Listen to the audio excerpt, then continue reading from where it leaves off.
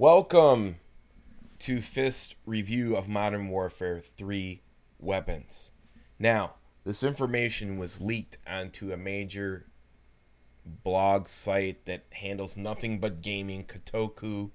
I don't know if I pronounced the name correctly. Somebody can phonetically spell it for me down in the comments so I can get it right before I destroy their name consistently.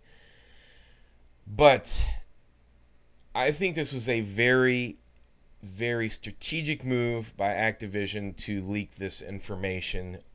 There's plenty of reasons. One, Battlefield 3's EA's game, Battlefield 3, Skyrim.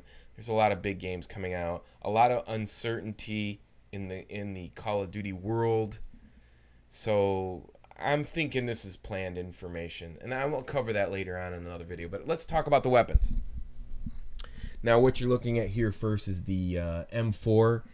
Now, what you're seeing is a dual scope. And this is very interesting. If you look at a dual scope, what does this tell you about Call of Duty? This is what it tells me. When you have a dual scope, that means you need to see farther. And if you need to see farther, that means the maps are probably 3 to 4 times bigger than they were in Black Ops. And if that's the case, that means that the perks have to change to fit the attachments and so on and so forth. So obviously they revealed that there's this perk called Revelations, which shrinks up the sights so you can get a better shot on somebody. So I'm thinking, in order to get long distance shots with the assault rifles on people, you're going to need dual scopes. I'm only allegedly surmising this information. I don't know. I'm just guesstimating. But based on my wisdom of gaming, this is the conclusion that I can draw. Dual mags, multiple attachments, dual scopes, long distances, very long distances for you to hit somebody at a precision point on the head for a one-shot kill. This is the trade-off that you are going to have to take in order to achieve that goal. So I'm going to surmise that that is the case with dual scopes on your assault rifles and perks. You know, just going to be a nice combination of figuring out things and how they're done on certain maps. Let's just hope there's not too many huge maps for that situation. Now we're looking at the G36. Now you got a lot of beasts in this game. You have the M4, the G36, the SCAR, the AK-47. They brought nothing but the best of the best back to the table. The G36 with no scope on it, just raw. So this is in, I think this map is in South Africa, if I'm not staying corrected, which Johannesburg. And so a lot of close quarter fighting looks like to me. It doesn't have a scope on it, so this is good. So this is a good indication that we'll have close range fighting. SCAR weapon, what else is there to say? There's a grip on it, so I don't know if that's an attachment. We're looking at the SCAR was always a good weapon in Modern Warfare 2. I used it a lot. I loved it with the silencer. I love the G36 in Call of Duty 4. I love the M4 in Call of Duty 4. It was a great undervalued weapon with deep impact. So, I mean, you got a lot of great... It's kind of like assembling the Miami Heat team. You got LeBron James, Dwayne Wade, Bosh. I mean, you got some hitters on here. And I'm going to say that the SCAR is probably like a Bosch weapon. Not really a superstar, but it's there. So I'm going to say it's a good to go weapon. You know, it looks like they're averaging each other out. Now, this next weapon here is going to be my go-to weapon. I mean, if you look at the beastness of the AK-47, I don't know what map. It looks like a Johannesburg, maybe a Brooklyn map. But the AK-47 with no scope and nothing on it. This is straight beastifying. New grip. Looks like the AK-103 maybe. But, you know, you're seeing the last three weapons, the SCAR, the AK, and the M4, and I forgot the other one, G36. The G36 SCAR, and the AK had no scopes on them. So, I mean, the AK can hit it along 1,500 yards without a scope, so it's good to go. But we know it's going to have a lot of kick, but it's going to be powerful, and I'm glad it's coming back. It's probably going to be one of my main weapons that I use. But I'm going to use them all. Like I said, you always go through all the weapons to make sure which ones are the best weapons. Now, this weapon right here is a semi-auto sniper rifle, the RSASS. Now, I've never seen it or never used it, but it seems like they're showing this. It seems to me like this Johannesburg map is popping up a lot, and I'm going to assume that this is a very long map. And I don't know. I think snipers are going to have a nice place in this game. The point is like we really have to think about how are we going to get around on these big maps. I mean, if you're having double scopes, and I mean, are we going to like fight for certain parts of the map? I mean, are they going to quarantine off parts of the map for team deathmatch? We really don't know. As far as, you know, we can only look at the weapons and reverse engineer how we think it's going to play out. Now, what's really amazing to me is that I noticed that they have a lot of shotguns in this game. I mean, they're bringing back the A12 from, I think that's from Modern Warfare 2. And they're bringing back the 87s. They're bringing back the Striker. I mean, these are all crazy-ass shotguns.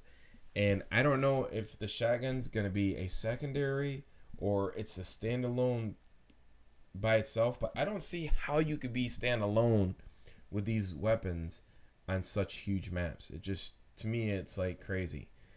Now here's another shot of the MP5. You can tell, no, this could be this. Yeah, I think this might be an MP5, or it looks like a, yeah, this is probably MP5 or Scarlight. No, Scarlight might be, nah, it's the MP5. So MP5 is in the game, and you know the MP5 is making a return, and I like the way the MP5 looks. To me, it looks, you know, yeah, it is an MP5.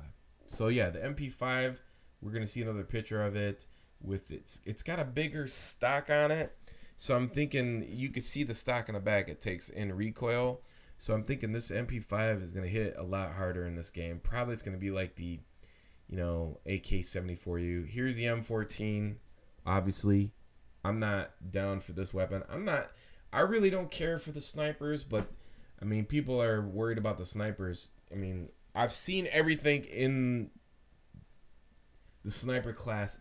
Semi-auto sniper, the M14, the Barrett, but I've not seen a bolt-action sniper rifle. So I don't know where they... You know, so we know that Modern Warfare they always love their pistols, and they like, I think that's one thing that they're very innovative on, and they like to stand apart on, you know, from the Treyarch series. You can see these got these pistols, like pistol guns. I think this pistol actually was done by FPS Russia in one of his videos. I don't know the name of it, but you can go back and watch one of his videos. It's like a pistol gun. Now you got another gun that's a folding pistol, you know, an FMG. I mean, really, I don't understand the purpose of these pistol weapons. I mean, to me, I don't realize the purpose of them in there. I mean, I think it's like for aesthetics, and they're overthinking things, and maybe just like, you know, putting too much emphasis on it. I don't know. I hope there's some importance of having good pistols in the game. So who can forget the Scorpion? Scorpion's a Modern Warfare or Call of Duty 4 weapon. I don't know if it was in the other ones, but it was very underpowered. Another pistol, you know, basically, you know, if you want to buy this gun, you have to have a pistol's permit to buy it. But, you know, obviously dual wielding. I mean, who knows the combination they're going to have on them. I mean, as far as I'm concerned, it more or less looks like, you know, this pistol looks pretty badass, but it more or less, it looks like to me it's an assault game. You know, it's best, if you were to concentrate on your combination of, you know, assault rifles. Here you got your grenade launchers. You know, what I didn't see on the assault rifles was obviously they will have attachments. I mean, this is obviously an attachment below where you have the holographic with the lineup sights on top. So, and it also has a silencer. So there's like 3 combinations right there. I mean, there's a lot of customization as far as your weapon is concerned, your assault rifle, but you don't really see too much customization for the SMG. Hopefully, we'll get that same respect for the SMG players. And let's not forget, there's a fun factor there for the SMG players. I mean, the purpose of the SMG players is to go and find assault rifle guys that are camping and taking them out. Now, here's the dual 87s. Remember, I did a perfect game with those and told you that, it still was broken and they had to refix it again. And I did that video on Modern Warfare 2. So I'm definitely going to be using these. I don't really know how they're going to balance those out. I mean, I miss them. I love them. They're great things. I hope they just give them the power that they get, that they're supposed to have.